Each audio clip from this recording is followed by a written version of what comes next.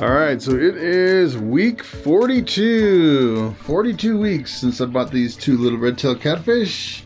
And look at how big they're getting. These guys are little monsters, growing super fast. And my schedule's a little bit messed up. I've been feeding every other day except yesterday I did a feeding because today is the day for the video, so I'm going to feed them 2 days in a row. So shouldn't be a problem. And it is the middle of winter, and it's been keeping the temperature really good at 77 degrees. It's set at 78. So I'm going to turn off the pump here. The other thing I found weird is I've been using this fish from the store, and the other day normally what I'll do is I'll take this fish and I'll add a little bit of the catfish pond water and then I'll kind of thaw it out a little bit, and then I'll dump the water into this kind of rinse the fish a little bit. And yesterday I did it without rinsing the fish, and I was getting a lot of foam in here as soon as I fed that fish with I think there's some kind of a chemical or something on the store-bought fish, which you have to rinse off, otherwise you get a lot of foam, which is pretty wild. And yesterday I did kind of a light feeding because I knew today I was going to do another feeding. So we'll see how these guys do here. They're still not outgrowing the hot tub, which is nice. They will eventually outgrow it. He's so lazy. Look at that. Almost came all the way out of the water. That is so funny. All right.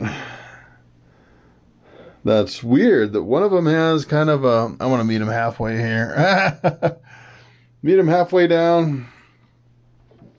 One of them kind of has a little lump on his mouth. He's had that ever since he was young. You can kind of tell the difference between them.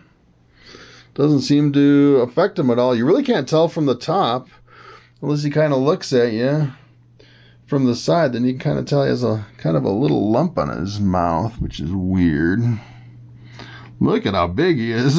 He's huge. He is getting really big.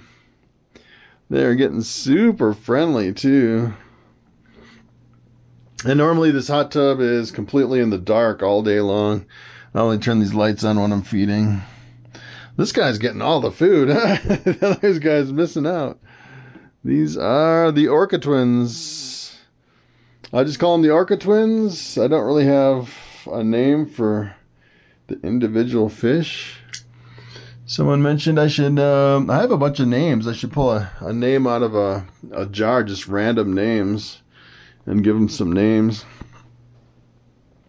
All right, so we're doing almost all hand feeding on this here. Look at this.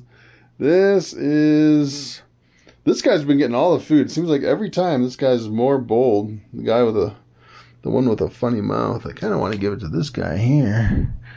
He needs some. There's a lot of fish floating around there now.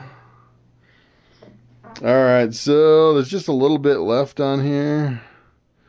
Maybe I'll just throw the last little bit in here.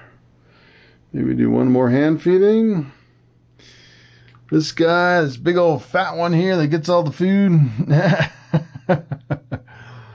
All right, so I'm going to pull this filter out. Maybe I'll do just a little bit of underwater video and kind of watch them swim around a little bit.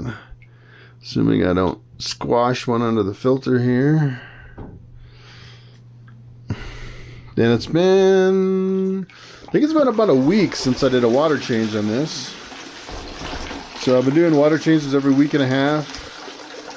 So here in maybe 2 more days, I'll do a water change midweek. It's been working really good.